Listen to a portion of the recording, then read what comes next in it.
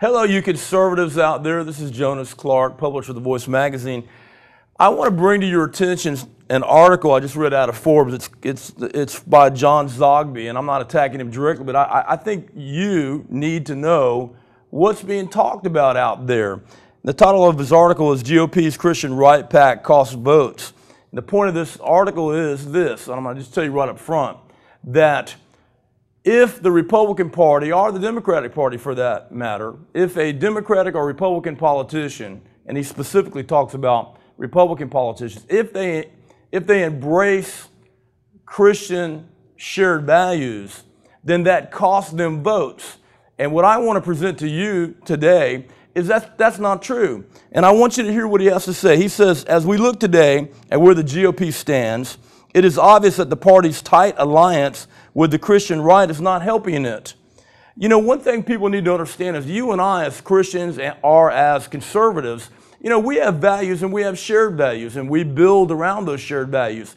And for somebody to think for a moment that our American values or our Christian values or our shared values or the things that we believe in as a Christian or conservative community cost politicians votes, to me is very wrong. Because think about it for a minute. The heartland of America, the very fabric of America, is based on its shared values. And you know, I resent the fact, and I'm sure others do too, that somebody is saying, don't support somebody like me or somebody like you because we believe in family, or we believe in the greatness of America, or we believe in a strong military, or we believe in upholding the Constitution. I mean, something's wrong with this picture, and I think you and I need to understand that there's a spiritual battle going on for who's going to govern the lives and the minds of the people.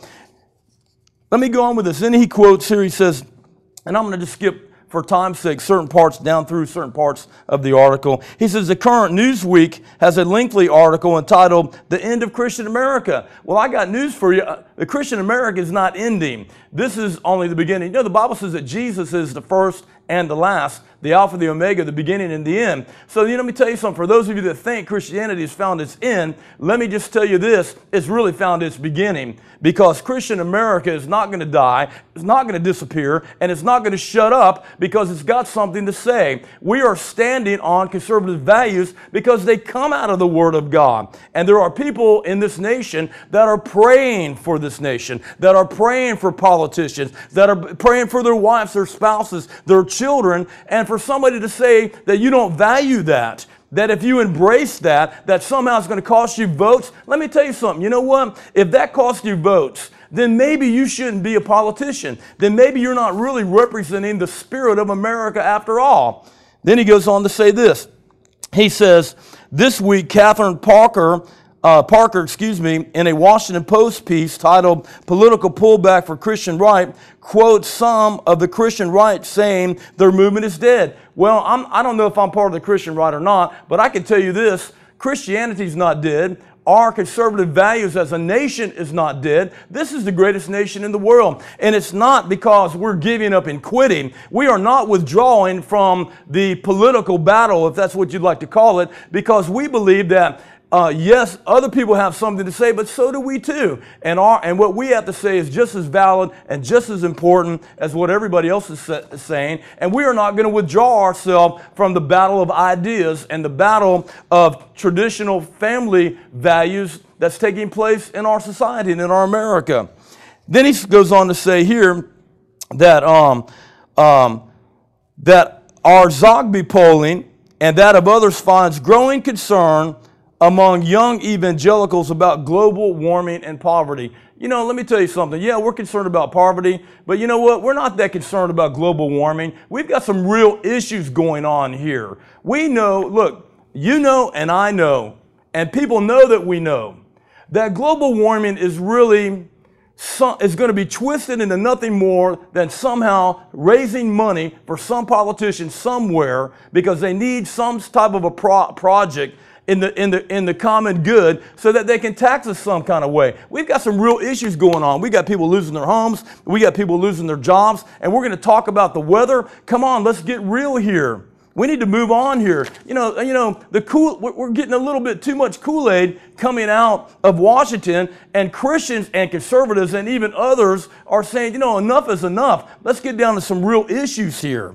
But the thing that really gets me the most here is that they're talking about here that Christians, that politicians that embrace Christianity, that there's something wrong with that and it's going to cost them elections. I submit to you that will not cost you an election, that is a lie, because Christianity is heartland America.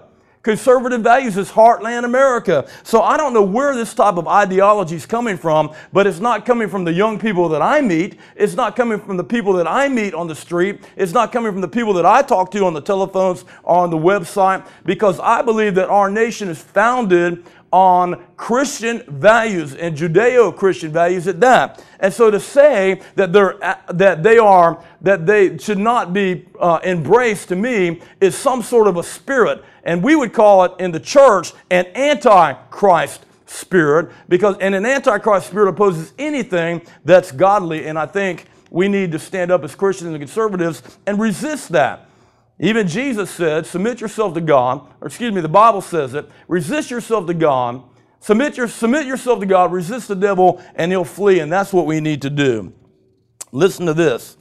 He goes on to say here, however, the GOP's odds of pulling that off would be much better if it is seen as something more than the party that represents just one slice, one little bit. In other words, we as conservatives, we're just one little bitty slice of the pie. We're irrelevant. That's what he's saying. He's basically saying, you're irrelevant as a conservative. You're just one little piece of the pie. Well, if we're only one little piece of the pie, then why do you write a whole big old article about us? If we're one little insignificant little piece of conservative pie, then why waste your breath and why waste all this ink to write this kind of a long article about it if we don't mean anything? Who are you to tell the Republican Party, or the Democrats for that matter, that Christian and conservative people cost elections? Because we do not. And I think you're getting ready to find out that conservative America is not dead. We are waking up. That's what I would submit to you tonight. We're waking up. And I think we've got a whole lot more to say. And you know what? You can keep writing this stuff if you want to, but we are waking up and we're going to start addressing it back ourselves. We also have pens and we also have paper. He says here, stumping for God, guns and banning gay marriage, what I like to call the God, guns, and gonads platform, just won't appeal to young people. I got news. What young people are you talking about that God doesn't appeal to? That conservative values doesn't appeal? Who are you talking about? Are you talking about gangsters? What young people are you referring to that family values is not important to? What about your children? This family values not important to your children? Is that what you're trying to say? I resent somebody saying this. This is not correct. There is an America here. Sometimes I think what we need to do is get in the car, get out of your house, get out of your penthouse or wherever you live, get in your car and drive across America and meet some real people. Some people that aren't in Washington, that aren't drinking the Kool-Aid, and find out what America's really all about. There are great people in this nation. People that serve, people that love people that just want to see the very best for our nation. And whether they're Christians or conservatives, it doesn't matter. The point is for you to say that they don't matter, that they're only a little slice of the pie, and that they're irrelevant because they believe in God and guns and they're against gay marriage. Give me a royal break. That shows me just how disconnected you really are from Heartland America. And I think Heartland America is waking up, and I think we are getting a little bit tired of being abused by somebody that doesn't even know us. My goodness. Then he goes on to say this. He said, Republican voters should allow candidates to hold some different policy positions, and it must involve cooling the rhetoric on divisive issues. Let me tell you something. Every issue is divisive. Somebody likes it, somebody doesn't. You know what? Say what you believe what you say, and let the chips fall where they are. I'm Jonas Clark. Thanks for staying with me, and I'll talk to you again next time.